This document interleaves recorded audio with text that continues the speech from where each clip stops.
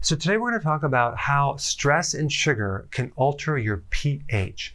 Now, a lot of times I get all these questions about pH. What pH should your body be? Well, here's what you need to know. Every part of your body has a different pH. The saliva, the blood, fluid inside your intestine, the fluid inside your gallbladder, inside your stomach, all these different pHs. But when we're talking about pH, whether you're too alkaline or too acid, the reference point is the blood, okay? The blood has a very narrow pH of 7.35, let me write this down, 35 to 7.45. So 7 is neutral. When it goes higher, it's alkaline. So the blood is slightly alkaline in a very narrow range.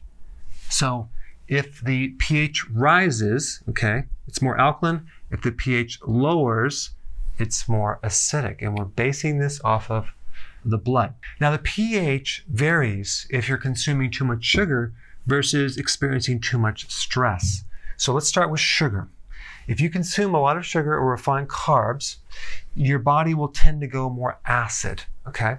You develop a condition called lactic acid, where it's a situation where you're not breaking down all that sugar and there's certain byproducts building up in the blood, lactate, and you're actually just forming this situation where you're too acidic. So the energy factory of the cells, the mitochondria, have a carburetor in there. So in a carburetor, you have fuel and you have oxygen and you have a spark plug. So this is a situation where you're dumping too much fuel into the body with not enough oxidation of that fuel. And we're getting a lot of fuel that's not being used, and your body's acidifying with the byproduct, and you are getting fatigue big time, okay? And by the way, you need B vitamin and magnesium to act as a spark plug to get that to work. So if you're deficient in B1 or magnesium, you can be tired.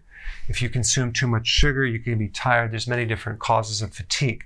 But when you have lactic acidosis, you may also experience restless leg syndrome. You might feel nervous. You can't relax.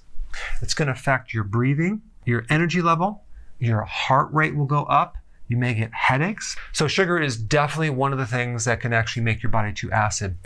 Here's some other things. Having a liver problem, being deficient in vitamin B1, drinking too much alcohol, consuming metformin could actually create this condition right here.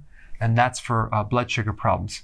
But here's the thing, metformin actually also has a side effect of a depletion of B1, the actual key nutrient to help you get rid of the buildup of lactic acid.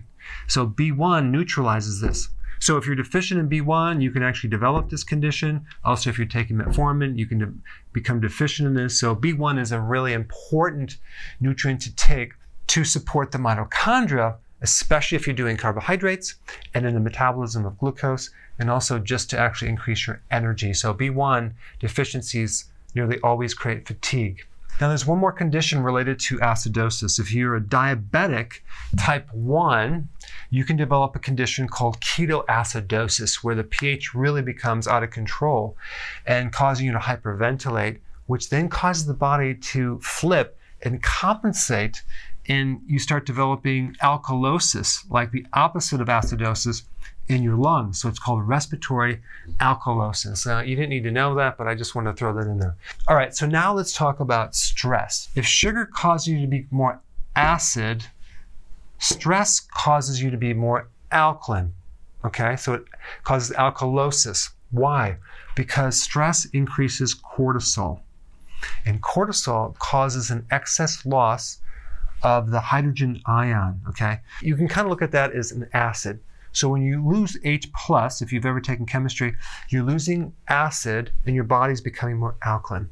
You're also losing potassium and you're losing calcium at the same time. So you're losing these minerals right here, but the main thing is you're losing that H+, which you're becoming more alkaline. So the pH would be actually going higher, okay? So what are some symptoms of alkalosis? Hand tremor, okay?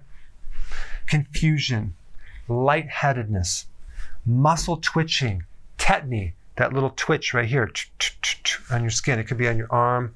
Numbness in the face, the hands, and the feet.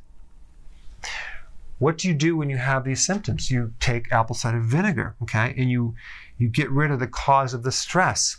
You also replace the calcium and the potassium. Where do you get that from? Leafy greens.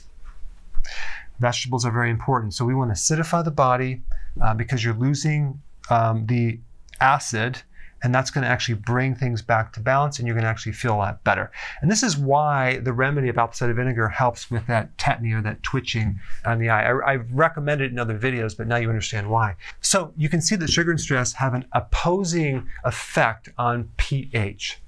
Thanks for watching. So if you want more knowledge on how to create a healthy body, subscribe now and get daily notifications. Daily notifications, that sounds weird. Well, I'll just remind you on a daily basis. How about that?